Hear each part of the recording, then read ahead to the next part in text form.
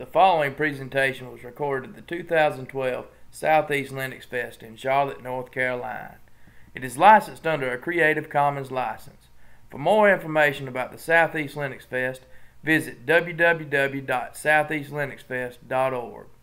The SouthEast LinuxFest would like to thank the following diamond sponsors in 2012 for helping make these videos possible. We'll get started. Welcome. Is everyone enjoying SouthEast LinuxFest? Who's a newbie? Who's like here for the first time? Okay, well I'm a first timer too, so don't feel bad, okay? After you start going to conferences for a while and you go to them 6, 7, 8 years in a row, you get to know people, but it's always good to go to a new one. So I'm here today, and I know the title of the talk actually was called Disaster is Inevitable, and disaster is inevitable. However, since presenting the talk, I actually changed the title a little bit to make it a little bit more marketing friendly. However, it's the same talk, don't be alarmed. Today what I'm going to do is I'm going to talk about some quite notable MySQL disasters. There are quite a few that one could talk about, and I could spend an entire session just talking about interesting things, but the premise of this talk is to scare you to realize that these disasters are real. Any type of disaster is real, and you should work towards avoiding your own.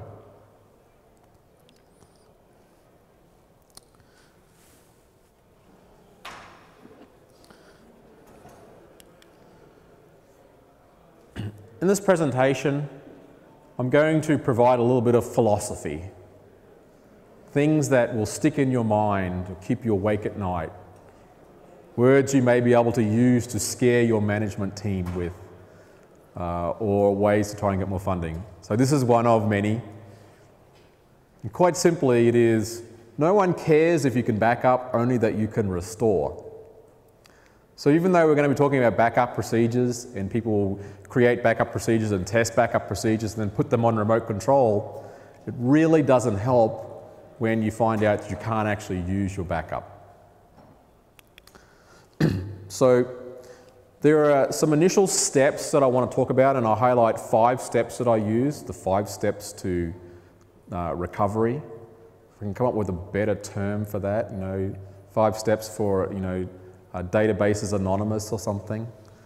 I have a couple of examples I want to share with you just to show you what happens in a well-prepared and less prepared environment. And I really want to point out 2 important aspects in the recovery process that are specific to MySQL.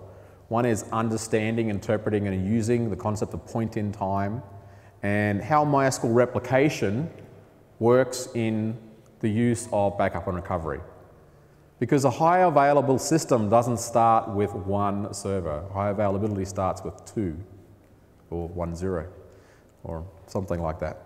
So replication is an important factor in having a highly available environment with backup and recovery. I think some of you weren't here from the first presentation, so here's the blurb about me. I've been doing this MySQL stuff for a little while now. I've written a couple of books. Someone said I was the all-time top blogger. I work for MySQL. I do a lot of speaking.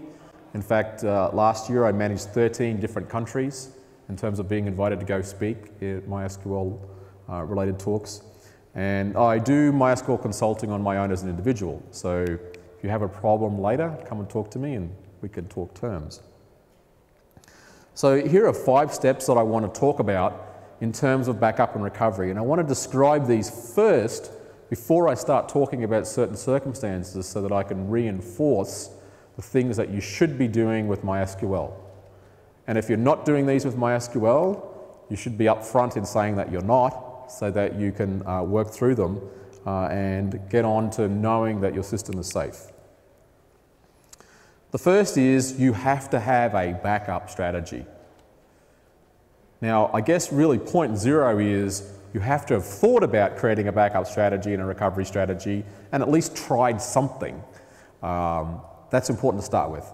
When it comes to backups, there are 2 essential components to a MySQL backup.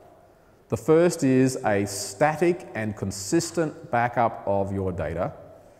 And I'll talk a little bit more about static and consistent later because both of those words are important. You can have a static backup that's not consistent. And the second most important thing is the master binary logs.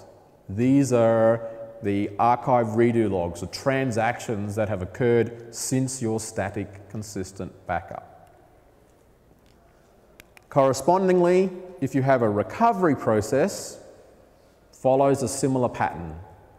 You perform a recovery of the static portion, and then you do a point-in-time recovery, which is taking the data from the time in which the last backup occurred, for example, 2 o'clock this morning, up until now, 2:45 p.m., all those orders, all those transactions, all those customer comments, tweets, everything that you have that you really want to keep. That is what's necessary to do a point-in-time recovery. The third step, which may sound like it doesn't need to be a point, but really is that you have to verify every step that you take in your process. Every command that you execute, you have to look at the status. You have to look at the errors. And you also have to look at creating expectations of the results that you're actually getting, both approximate and precise. What do you approximately expect in a particular step? How long do you expect it to take, for example? This is important because if you skip one of these steps, then a great backup and recovery process could become useless because you didn't verify one step. So it's very important. That's why it's reiterated here.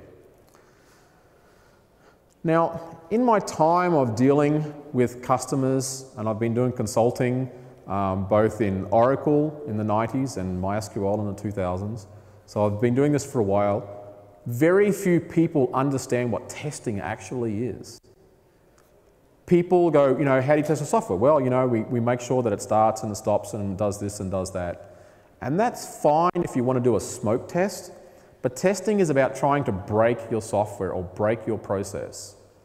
So with every backup and recovery process you're doing, you have to look at these edge cases because they're the things that will cause pain when you least expect it.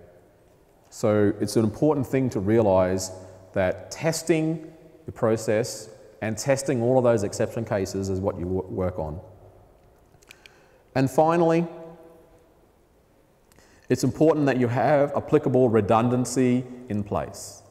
People use RAID 5 and RAID 10 and dual network cards because they want to create redundancy. And redundancy is not a replacement for backup and recovery. It's just an ability to reduce the different types of scenarios that you have to cater for. MySQL is no different, particularly having copies of the data not on the server in question. If you have a server and you do a backup on the server, you leave the files on that server or leave the copies of the binary log on that server, doesn't work if you can't access the server. Whether someone's powered it off, the hard drive failed, the building burnt down, you need to have copies of your data elsewhere. So we've gone through those 5 steps, and as you were drawn to this presentation today, disaster is inevitable. It will happen. There is an absolute guarantee that it will happen. However, total failure of your system is avoidable with appropriate planning. You can avoid common scenarios if you actually know about them. You can avoid less common scenarios. Now, there is no way to avoid everything. Sooner or later, you know, the world will run out of power, every computer will stop, and then it doesn't matter what backup strategy you have. Or an earthquake or a power problem will take out a whole west coast, and you have to have like geo-redundancy. So every time you have a particular strategy in place, you know, you can go one step further. You can go from 1 server to 2 server. You can go to N servers, but the N server's in 1 rack, and then there's a power problem on the rack, and you go to 2 racks, or 2 data centers, and so forth. So there are ever increasing ways to improve your system at greater cost. So you have to determine what's also acceptable for your business. I have 2 stories I want to share with you because now I've given you the steps that you need to undertake. I haven't talked about how to do them, but I've given you the steps to think about what's involved. And I want to go through 2 examples. The first example is a customer who has MySQL replication in place, a master and 2 slaves. So they've already thought about high availability. They've got a dedicated machine that they can take offline and do a copy on the slave, so they don't have to worry about any blocking operations, so they can have 24/7 operations.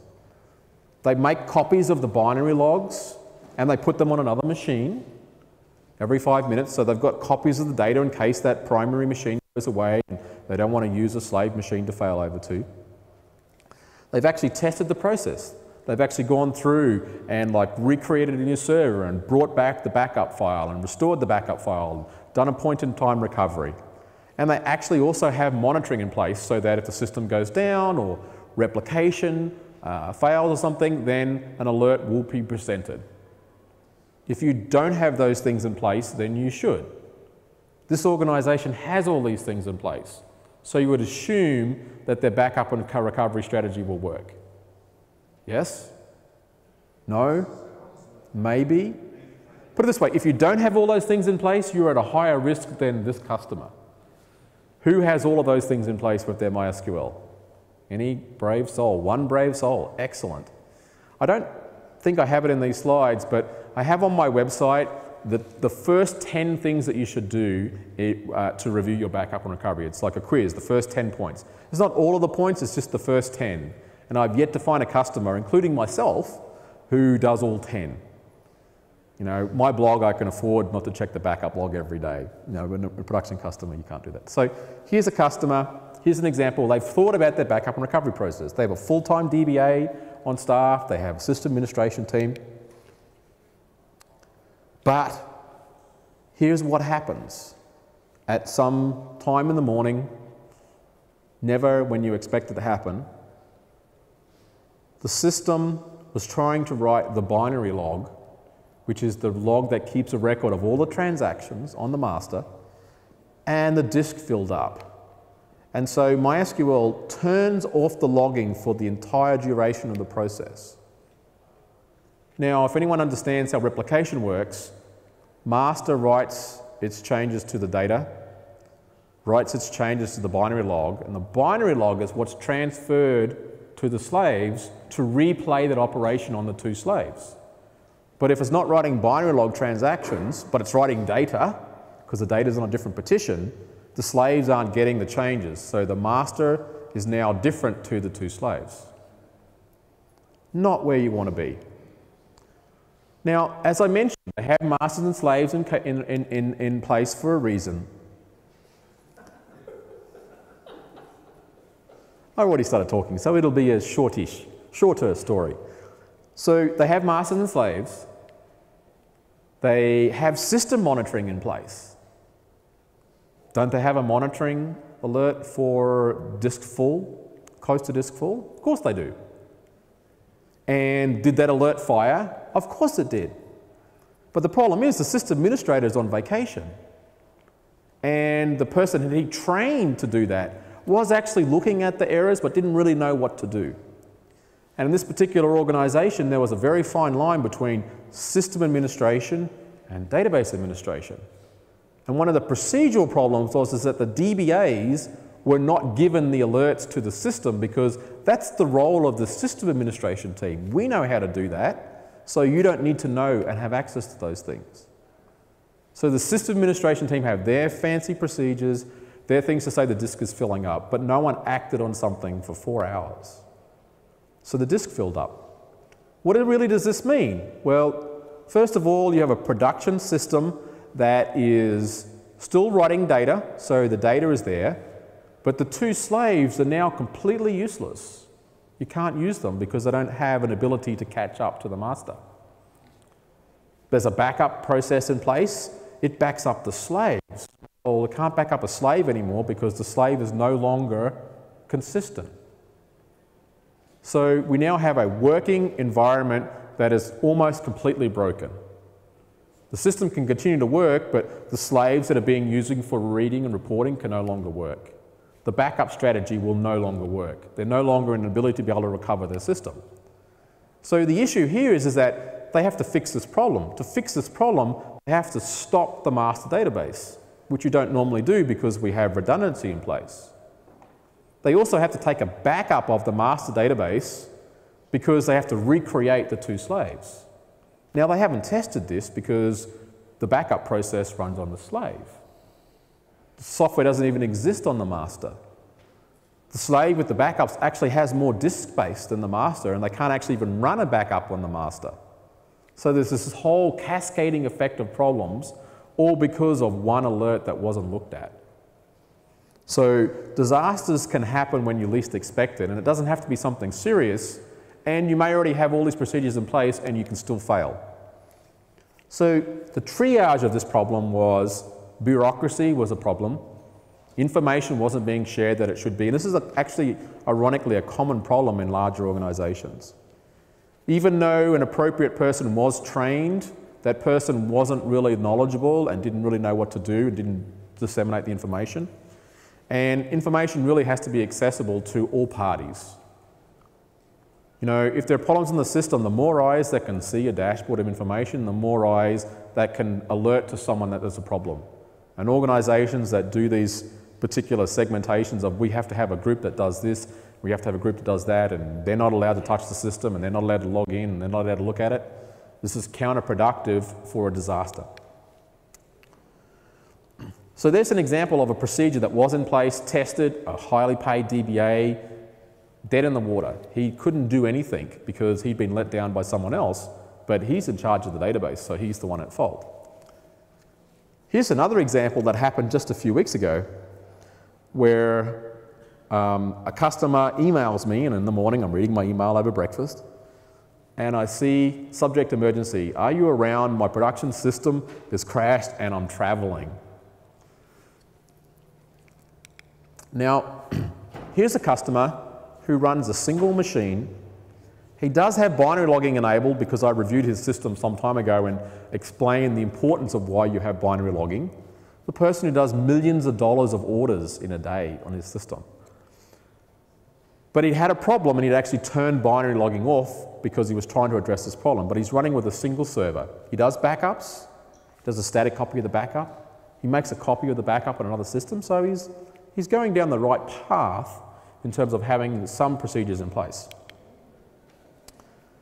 What happened was he started getting these types of errors, which talk about a table being crashed or multiple tables being crashed. Has anyone seen that problem before? Yes, I see a few acknowledgements. Here's a problem when MyISAM, one of the internal storage engines, one of the ways in which you store data in MySQL, what's happened is MySQL has actually crashed. The MySQL daemon process has crashed. Now there is what's known as an angel process called MySQL dsafe, which will detect that MySQL has crashed for some reason and will restart MySQL.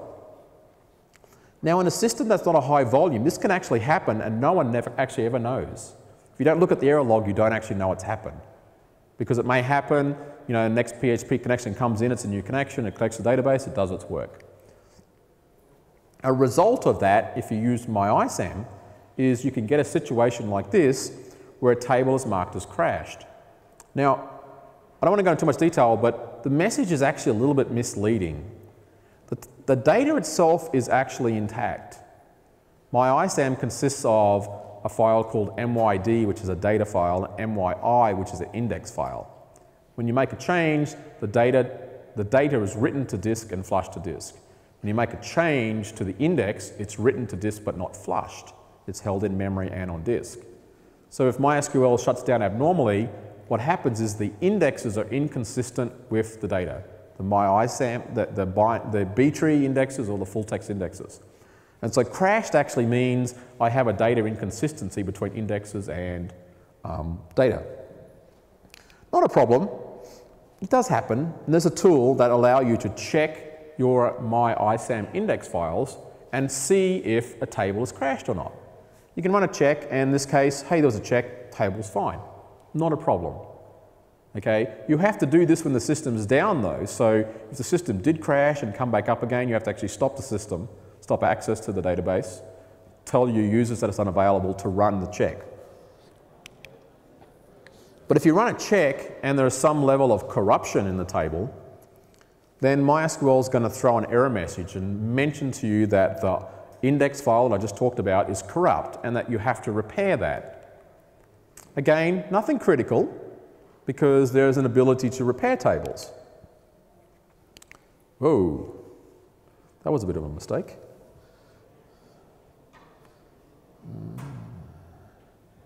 I don't exactly know how that happened, but we'll...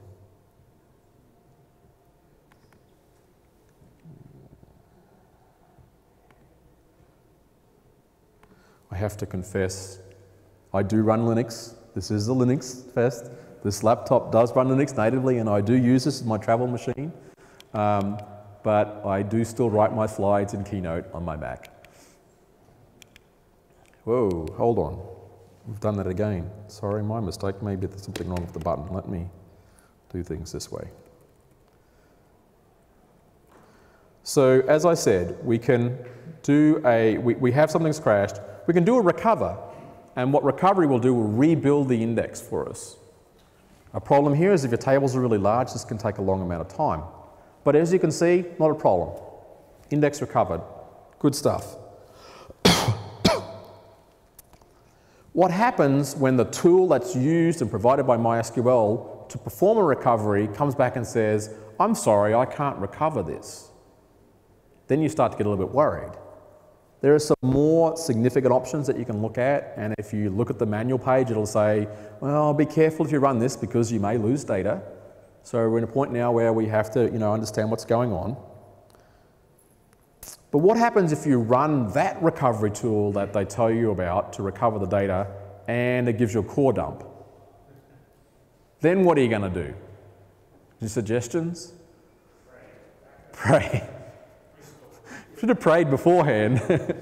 Back up and restore. Good choice. So we're going through this initial recovery process. Now, when I talked earlier about backup and recovery and the steps, what I didn't say is that there's another intermediate step where you do some diagnostics to see if you can repair or restart before you do a full recovery. So in this situation, we've gone through this triage where we're trying to work out, can we get the system back online without having to do a full restore of the system?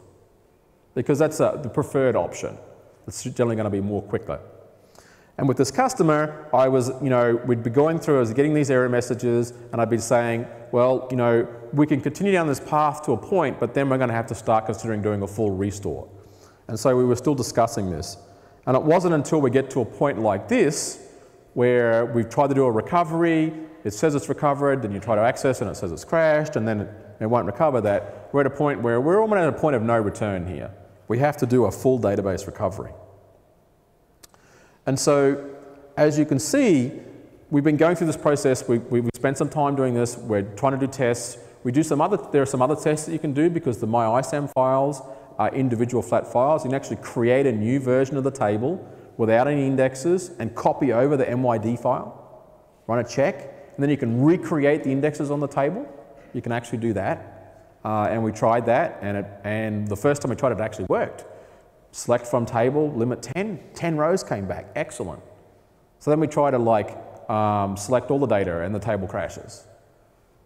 So we're going through these tests, and at the point in time we go, okay, we're done. We really have to consider, I was going to hope that I was just seeing if I had the information, but I didn't. And then we go, okay, well now we have to consider looking at a recovery from the database. So as I mentioned, the backup files are copied from one machine to the other machine. So I start looking at the backup files on this particular server, and I try to unzip the file. Lo and behold, I get 5 different error messages from gzip about files being truncated or corrupt or not uncompressing properly, which is not a good thing. And so the guy who runs the organization had put the files in another system, looked at the previous backup, looked at the backups files from last night, and was also trying to uncompress the files and getting errors, unzipping the files. So now he doesn't even have a backup from last night, which is consistent to be able to get back from. And remember I mentioned to you that the first time he discovered this problem, he decided to turn binary logging off for some reason. Now he's not actually getting copies of the transactions. Now he has to go back to 2 nights backups ago to start doing a restore and then work out how far he can move forward to recover his data. So when you look at that situation, you have to be prepared for, again, more than one problem. Now, there are several faults in this strategy. One was not verifying his backup, even by making sure that he could uncompress the files. His second fault was he didn't have a copy of his binary logs. What happened if the system that did have the binary logs went away? Now, what happened was that system went away. It crashed. It did a kernel panic, died. And so now he's left with the backup from 2 nights ago and no way to get through a whole day and a half's worth of transactions.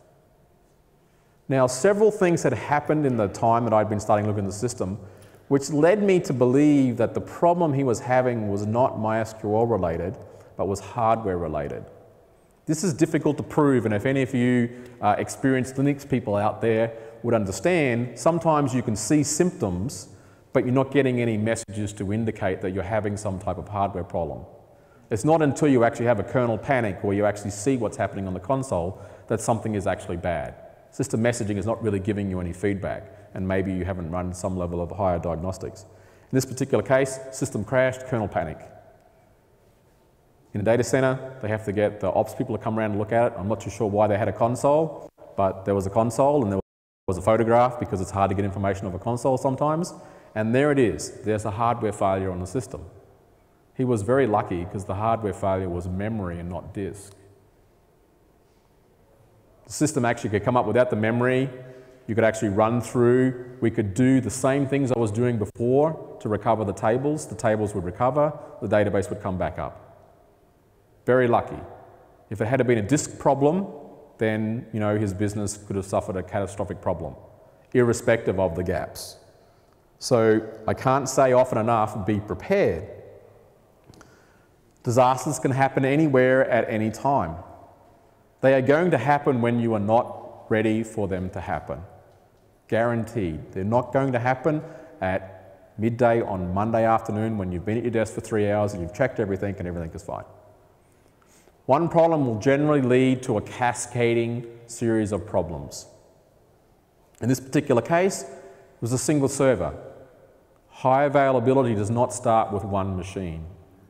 Okay? Even if you just want to have copies of your data, that requires at least 2 machines, even if you don't want to have 2 operational systems. And you should always have a contingency plan in place. In this case, the individual was lucky. He was a good customer. I've worked with him before several times.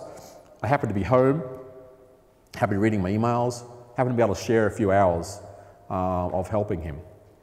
It was with a sense of irony that the most recent book that I've written, which is actually in print right now, I was hoping it was available for this conference, but it's a few weeks away, is actually called Backup and Recovery. How apropos. And that this situation was so unique that it actually made it into the book because I was actually was doing proof changes to the book and I had to squeeze this in. So there are many other examples, and actually in the book I go through a lot of examples. I've only touched on 2 of them. If you don't have binary logging turned on, if you have a single server, if you don't have appropriate MySQL security, an application users can delete data or change configuration or turn off the binary logs. What happens if you actually delete data? What happens if someone goes delete from table? There's ways to recover that, even on a single server. But if you shut down the database, then you've lost it. Or maybe you have to shut down the database to recover it. It depends. Same with actually deleting a MySQL INDB data file. You can actually physically delete the file, it's no longer there, but if you actually are aware of it, you can actually dump the data on the running server. But once you shut the server down, the file's gone. The inode is cleared up and your history. What happens if you delete binary logs? Another interesting problem is people do upgrades. They've tested the backup script, they've tested the recovery script, then they've upgraded the software, but they forgot to retest the backup script again, and now it's actually throwing an error message because they changed the version of software. A common problem between MySQL 5.1 and 5.5 for using MySQL dump. I have warned you. Corruption, cases where the schema may differ. MySQL has copies of data and metadata, and particularly with InnoDB, inconsistencies between those things. InnoDB in MySQL has this thing called automatic crash recovery. So if MySQL does crash, it will come back up and it will go through a recovery process. The example I showed you before is with MyISAM, that's a manual recovery process. What happens if the automatic crash recovery process doesn't work? Or what was actually interesting was there are several ways to do backup and recovery, and I'm going to discuss those in a second. But you have to work out whether to do a restore, MySQL has to be running or not running. Some require it to be running, some require it not to be running. But in some cases, you can use MySQL Enterprise Backup or ExtraDB and do a restore. It doesn't check to make sure it's not running, and actually restore the data into a running database and actually corrupt the data even worse. So there are all these cases. So what are your actual tools? For backup and recovery, to do a backup, these are the options that you have. You can use MySQL dump. It's an included command. It comes with MySQL. Command line client, can run remotely, can run on a running database, or has to run on a running database, has locking issues depending on how you use it and how your data is stored. So there are implications there to consider. You can do a file copy of your data. You can do that while the database is running, or while the database is not running. If you do it while it's running, you are not going to get a consistent backup. Remember before I talked about static, consistent backup? A file copy of a running database will not be consistent because files are copied sequentially. If you shut it down, then you're going to get a consistent version. But you have to make sure you copy the right files. MySQL dump is pretty good because you can sort of move it between different systems, different operating systems, different versions. File copy is a little bit more specific. You've got to make sure you restore it into the same configuration. Now, at an operating system level, you can use snapshotting technology, you know, LVM, or if you have some sort of SAN or network storage device, you can do some level of files or snapshots. You know, maybe if you're running ZFS or something like that, or ButterFS, or I'm sure there's a few others that are snapshot friendly. But you need to make sure you've configured your system to do that. And particularly if you haven't set up LVM, then you can't actually implement that. From a tools perspective, Extra Backup is a product from Pacona. There's one Pacona person in the audience. Peter and Baron were here before. And that can actually perform a hot running backup on an InnoDB system. It can actually also back up tables in a blocking nature for other tables in your instance as well. MyDumper is an open source product which is like MySQL dump, but supports parallelism. MySQL dump is a single thread. MySQL dumper can support multiple threads, but has the limitations similar to MySQL dump in terms of locking, not locking, etc. And from the commercial side, MySQL Enterprise Backup, you may listen to some of the talks this morning, is the former InnoDB hot backup tool. I'm not going to go through these options. The purpose of this presentation is really to show you what you need to know about backups. There is actually an entire presentation that I've given which talks about each one of these particular points individually, goes through the pros and the cons as examples, and I would encourage you to check that out on the Effective MySQL website. The short link is available there. I do, however, want to talk about a couple of things. One is you have a backup and recovery strategy in place, and I want to focus on point-in-time recovery and replication in a moment. But before I do, there are many things that can improve your process. And I haven't talked about these, but you have to consider, even though you go through those options I talked about on the previous page, which supports compression, what can run remotely, what parallel options exist, can you incrementally do backups? All of these things can affect the strategy you have in place, and more importantly, the recovery process and the recovery time.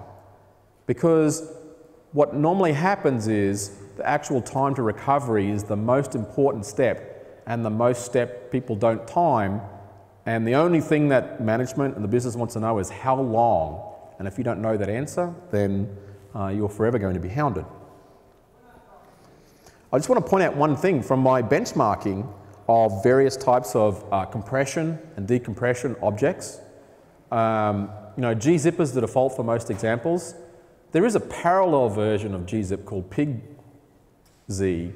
which does the same thing as gzip but runs in parallel and can be 3 or 4 times faster. That one change alone can make a big difference in a strategy. Some of the other options can take 10 times longer and give you like 5 or 10% improvement. And ironically, we were just talking about LZMA recently with another product and the time it actually takes on larger files. And I didn't consider it, but we're backing up here effectively one large file, and maybe some compression tools will work more efficiently with a lot of smaller files. The type of data that you're backing up, whether it's integers or strings or blobs, will also affect. This is actually just one example from the book, which is about it's a 2.9, it's a 5 gigabyte database. It sort of comes down to about 2.9 gig as a MySQL dump file. And this is the compression of that dump file. So again, testing is important to work out what works and what doesn't work. People think about backup and recovery. They don't think about the individual components, and point in time is the most important thing to work with. Point in time tells you that you can recover the data to either the most recent amount of transactions that you have available or to a certain time. For example, the minute or two before someone deleted all your data or someone hacked your system or something and so forth. If you care about your data, you have to enable binary logging. This enables point-in-time recovery, it enables replication. I know customers who run production systems and do not have binary logging turned on. Even if you don't back them up, if you don't have it turned on, that tells me you don't care about your data. You don't care if you lose a day's worth of data. Maybe you don't care, but if you do, you should have binary logging turned on. You need to have just one option, log bin defined. Expire logs days is one also good to define because that gives you a default setting where older files will automatically be deleted. Because if you don't have binary logging turned on, I'm pretty sure you don't have system monitoring turned on, so you won't know what to do when your disk fills up. The show binary logs command shows you what files exist, and you can compare those file names and file sizes with actual files on the file system. I don't think those two actually line up. I should fix that. The file size and the position of the binary log matches the size of the file. Now, if you want to back these up, there are several easy options. These are write once incrementing files. So, copy and sync can really help you in keeping consistent versions of these files. If you run a master and a slave, you can actually turn on what's known as log slave updates on the slave, and that will give you a version of the MySQL binary log files. Not exactly the same, because the positions can be different, but at least it's going to give you a reproducible version of the data to replay if you're using that slave for recovery. DRBD, or disk replicated block device, is a synchronous block level writing of data. And some people use this for MySQL, however, it really isn't practical for a high availability solution because it's a passive system, you can't use it, and it does have a certain amount of restore time in a failover situation. However, it is ideal for creating mirrored binary logs. You get them for free by using DRBD. You have a copy of those files on another system. So even on a system that you may be using, you could actually use a separate disk and have a copy of them. And new in MySQL 5.6, you can actually read the binary log files remotely from the MySQL bin log, which is the command that reads the binary logs, and you can actually stream them. So you can actually read them from the remote server and run them continuously to get a copy. So these are other ways to get those files. Now, in the static backup, I talked you have to do a static backup and you have to copy the binary log files. There's a little caveat to that is like when you do the static backup, you need to know at what time you did that and what position it was with the binary logs. If you don't record that status, then you can't actually restore successfully because you don't know where to start. So an important note here is that if you have a master and if you have a slave and you do a show master status on the slave and you're doing a backup on the slave, and you do a show master status on that slave, you may get a binary log position, but it's not the binary log position of the master, because a slave can also be a master.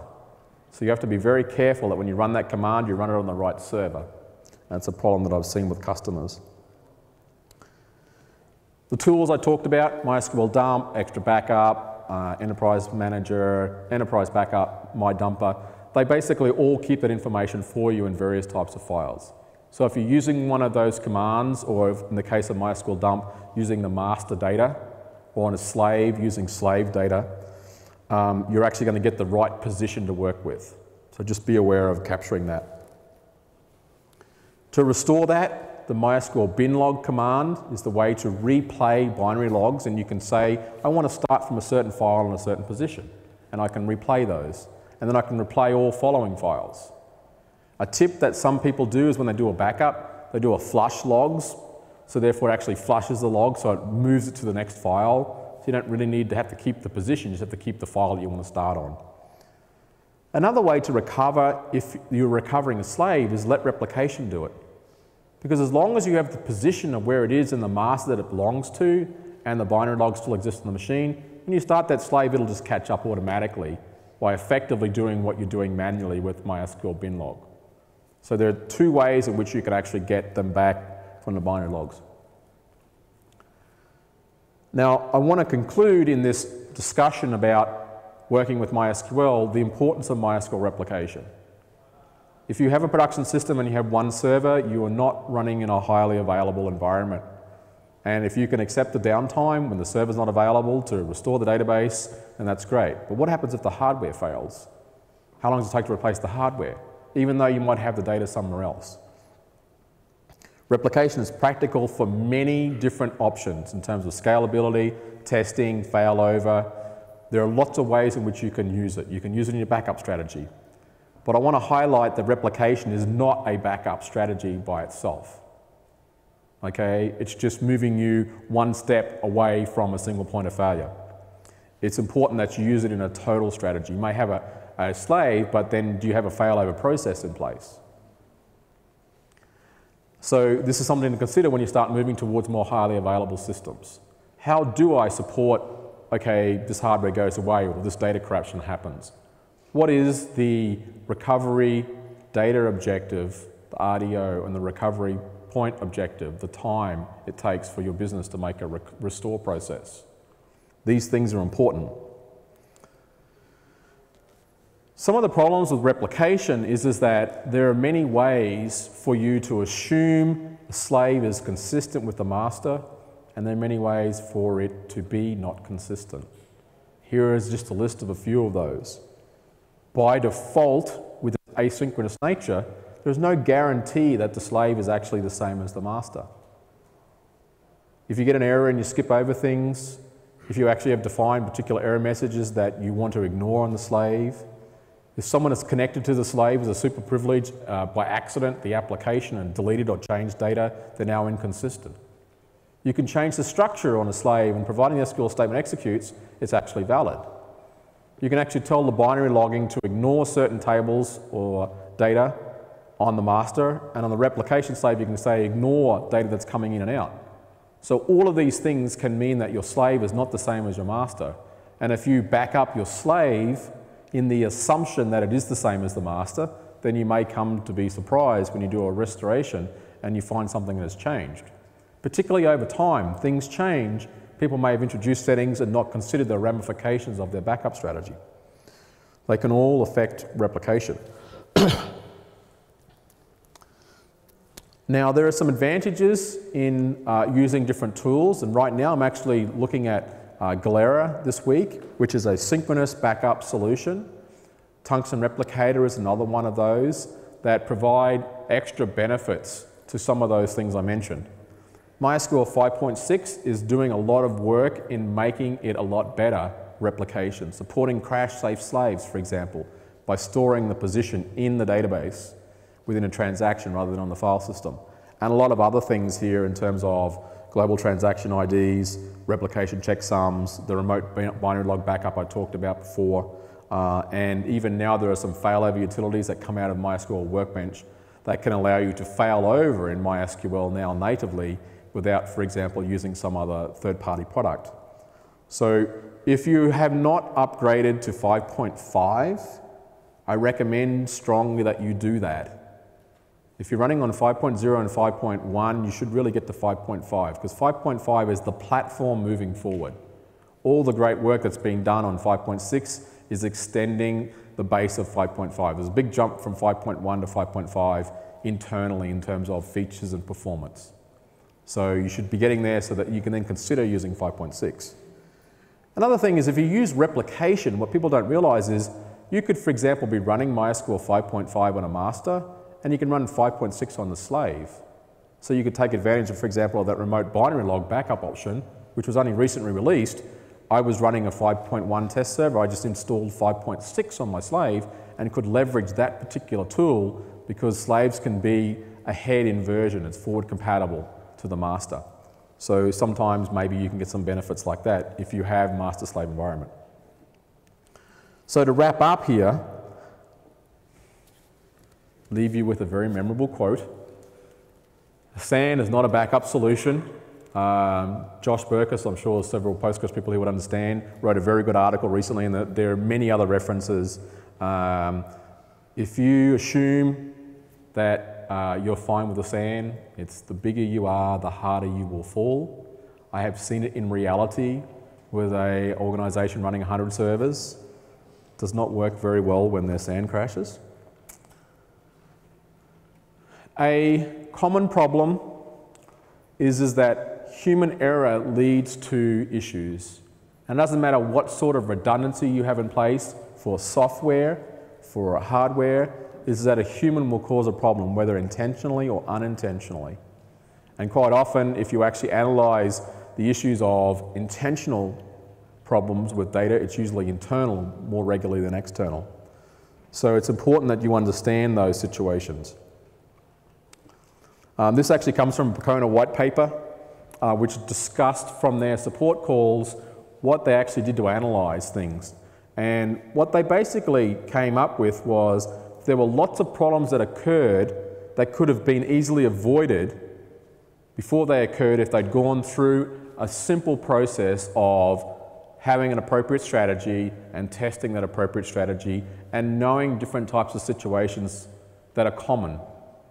I find many situations that are common problems that if only you followed the basic rules of not DB 101 but DB 102 in terms of securing your MySQL data for business continuity. I touched very briefly on the advanced features, and the other presentation that I go through when I go through each particular case and I show you the pros and cons of examples, I still don't go in the advanced features. So you have to understand the benefits of each one, the time it takes, the locking strategy it might have, how you can recover it. The advanced features become more and more important when you have to back up more data, how long is it going to take, etc. I can't give you the one unbreakable backup solution for MySQL because there is not one. There are different options, and those options depend on various factors. The size of your database, how many servers do you have in the system, the storage engines that you're using. These all change the choices that you have. Replication is important. If you're not using replication, I strongly recommend that you consider the cost of having that is less important than the cost of not having it in a disaster. And until recently, I hadn't heard of something. I talked before about the importance of testing, and the advent of the cloud has actually produced two things of worth. One is that there's no longer an excuse that you can't test your backup because you don't have sufficient hardware. The only thing you need is your manager's credit card, okay? Because then you can get as much hardware as you want in the cloud. Notwithstanding security and all those other pros and cons and everything like that, you can test your backup and recovery strategy. And Netflix has this concept called the Chaos Monkey or the Simian Army, where they actually go through in their production system and regularly test scenarios of crashing certain things. So they're proactively testing their strategy. So I always used to say that backup and recovery was the poor cousin to scalability and performance, But now it can be a really hot trending topic where you can actually have fun, destroying things in real life and going, how does the organization perform when we take out this server or this entire data center in our infrastructure? And Netflix has a lot of information on that, so I encourage you to check that out.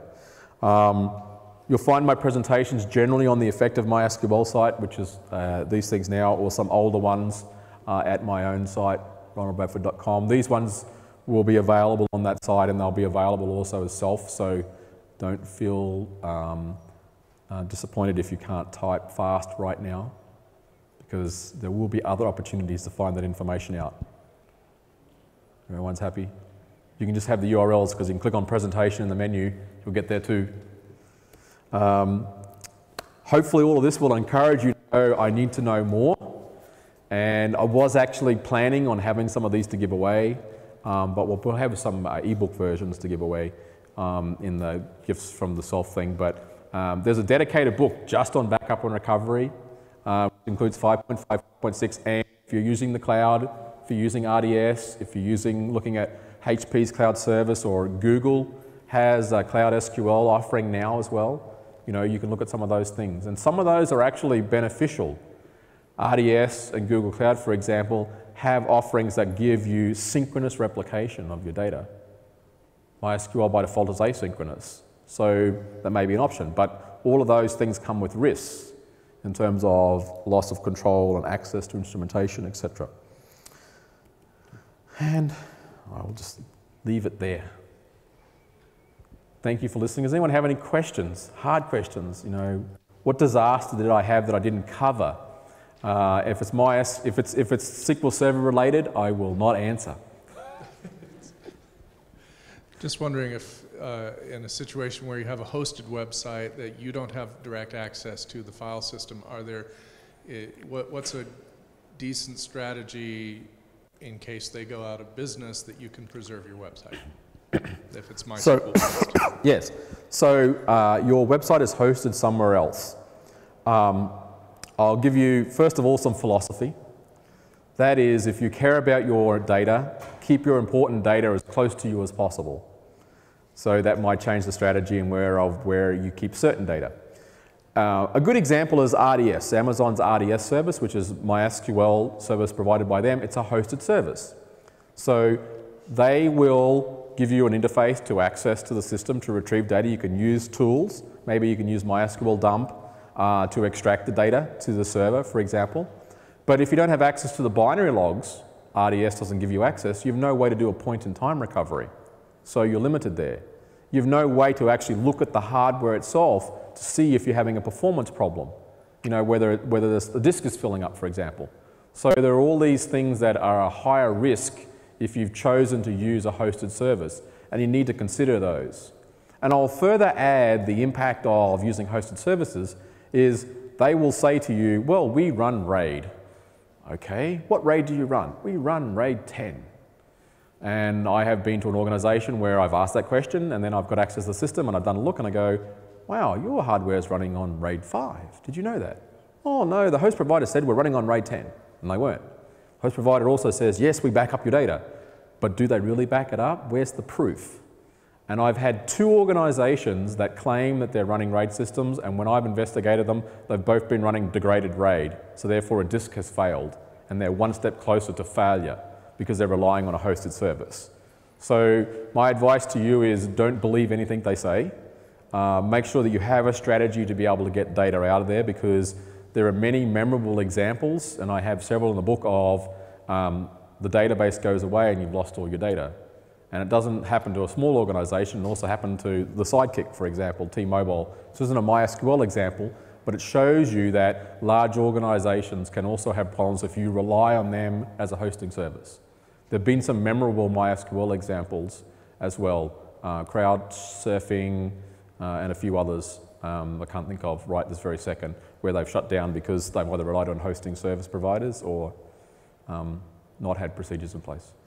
Sorry, that was the long answer to a short question. Hey, I've got to put some philosophy in there.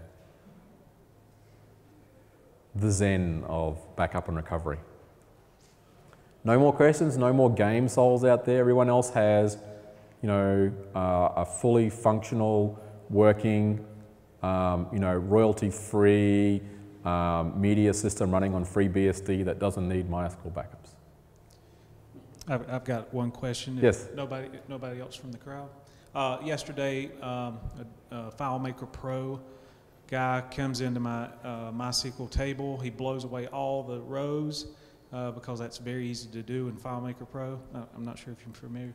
I don't have bin logging enabled, so I just restored. Probably weren't working in transactions either, so you couldn't do rollback? No. So I just restored the MDY and MDI files and started back the server. But if I had bin logging enabled, yes. does the bin log, and he just after lunch told me when he blew away all the records. He waited a while. How would I know when to go back to the start? Is the bin log, is it human readable so I can know when to say the start? So the question is, someone ran a destructive command on your database, in this case a delete from table, and didn't tell you exactly when. If binary logging is enabled, it's in a binary format, so you can't look at it natively, but you can run the MySQL bin log command. And providing you're using statement level logging, now there's statement and row and mixed, and that's a little bit more complicated, but the default is still statement. You can actually see an ASCII version of everything that's happened. So you can actually look at it, and you can do a search for delete, and you could find when that actually happens. And in the binary log, it will actually tell you before that. You'll get a hash marker, a comment that'll say the actual position and the time. So then you could, for example, run MySQL bin log to that particular end date, time, or end position to catch all the data up until that point in time. So you can do some data analysis to work that out. Now I will highlight that the binary log records all of the operations, assuming that you are logging all of the operations, you haven't put any ignores in there, and the person that did the work didn't have super privilege. Because of an application, if you've done grant all on star.star, which I guarantee you at least one person in the audience has that is bad.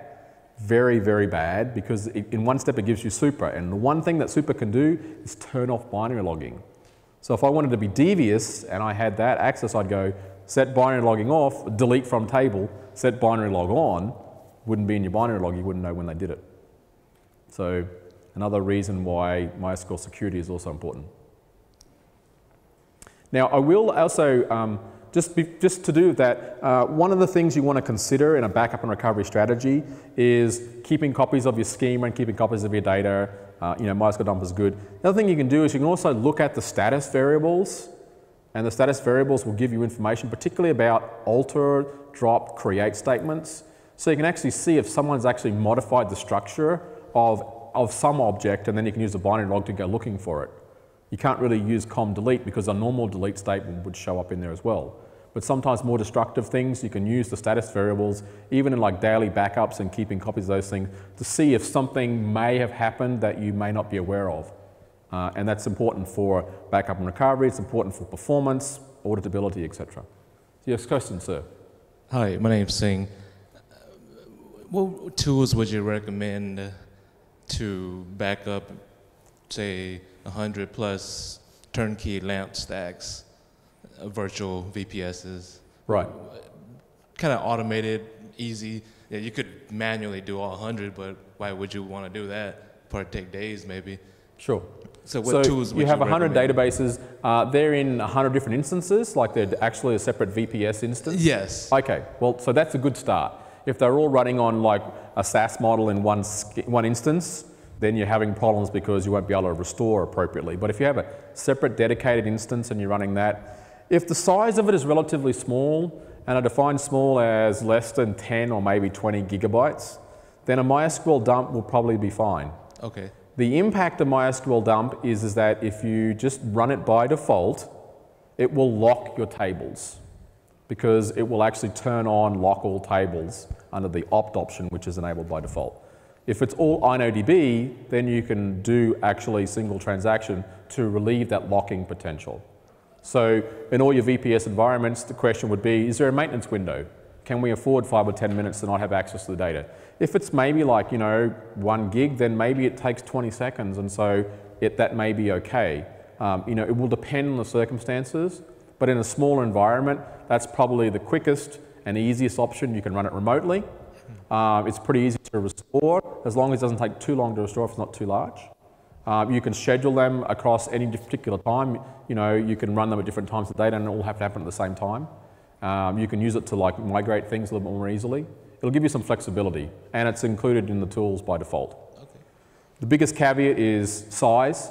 As it gets too large, it'll take too long to restore, and also the locking. They're the two things you want to worry about. Anyway, thank you all for attending. My time is up. I'm going to be here all weekend, including the open database camp we have on Sunday, which is an unconference. So I don't know if you guys are sticking around, but there will be MySQL people that'll be here. We can talk about anything now or later as well. Thank you.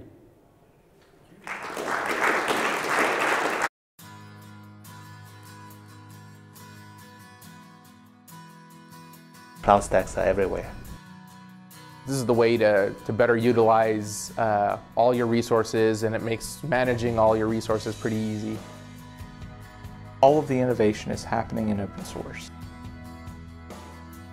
The collaborative nature and of the community and the speed at which these deficiencies, these bugs are getting discovered and fixed is a thing that really shows the power of the open source community. It is global, and it's definitely because of the users. Community people are extremely friendly and always ready to help. If you go onto IRC any day, you'll see these guys helping each other out, and they're all doing it in a selfless manner. The product is transparent for everyone. Everyone can look at the code base. Everyone can see how CloudStack is being built. Nothing is proprietary. Everything is open. In many ways, it's absolutely vital to the ongoing health of CloudStack. The most exciting event in recent memory for me was our first developer boot camp. And our call gave people, I think, maybe 2 weeks notice to come attend. I was expecting 25 or 30 people. So we ended up with 87 people and had to go get more chairs into the room twice. Everything within cloud computing is commodity and is open source. And so I don't think that you'll see anywhere where open source is not pervasive in cloud computing. And so I think it's an assumption. I think when you talk about cloud computing, you're really talking about open source cloud computing. CloudStack is a robust solution for large deployments. You have dozens of data centers and thousands of servers in each data center. These hardware is going to fail, and CloudStack is designed to handle, number one, that mass scale. Number two, it's designed to handle the failure that inevitably happens in large deployments. We started working on CloudStack over 4 years ago, and it was the original set of people working on it had a background of delivering software to telcos and service providers. Lots of QA, lots of users actually using it. High availability is the key feature. Multiple hypervisor support, different network models. You can pick up whatever suits you better. CloudStack management server can be deployed in different physical machines. It definitely has a huge footprint. It's being deployed everywhere. There's a major movie studio that they were using CloudStack. They were using it to transcode video, and I thought that was terribly fascinating. What I found more fascinating is what they did during lunch, where they would spin up 50 or 60 game servers. Then as soon as lunch was over, they would destroy all the instances and go back to doing real work. CloudStack is vast. It touches so many different aspects, and there's no one person that's kind of like a master of all those realms. I think CloudStack as a project is going to be one of the leaders, simply because it's some of the most featureful and and robust platforms out there. I don't see any limits to the cloud stack.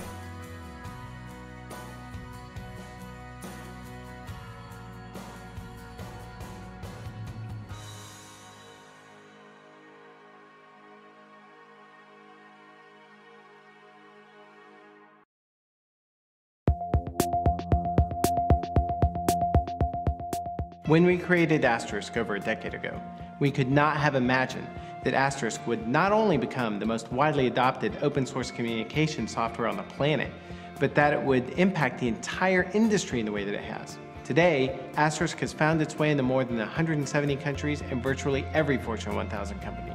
The success of Asterisk has enabled a transition of power from the hands of the traditional proprietary phone vendors into the hands of the users and administrators of phone systems. Using this power, our customers have created all sorts of business-changing applications, from small office phone systems to mission-critical call centers to international carrier networks. In fact, there's even an entire country whose communications infrastructure runs on Asterisk.